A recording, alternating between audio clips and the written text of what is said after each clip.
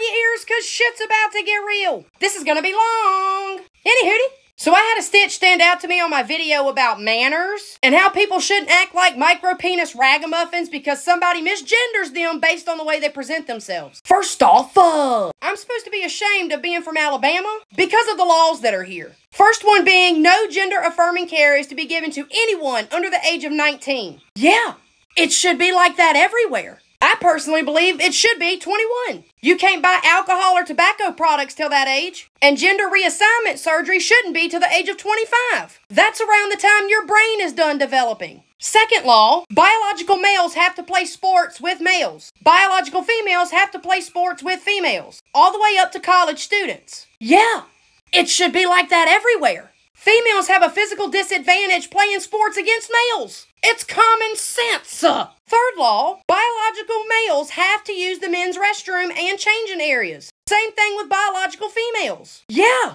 it should be like that everywhere. The biggest concern of that is predators pretending to be trans just so they can go in restrooms and changing areas with biological females. Women have a hard enough time walking down the fucking street. Now they can't even feel safe in their bathrooms and fucking changing rooms that is designated for them.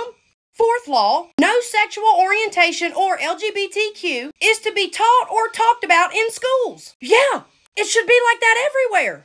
Teachers get ridiculed for having an American flag in their classrooms, but others are praised if they make their classrooms look like unicorns and leprechauns had an orgy and spread their baby gravy all over the fucking walls. It shouldn't be talked about or taught in schools regardless. That's grown folk shit. Let children be children. Second, there's a difference in living your life and shoving your agenda and beliefs down people's throats. And the same thing goes with religion.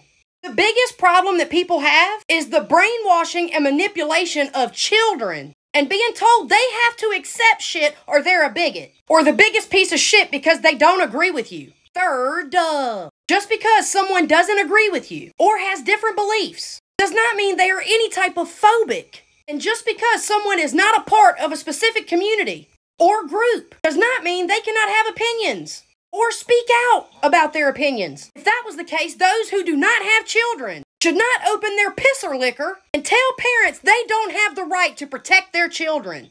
I said what I said.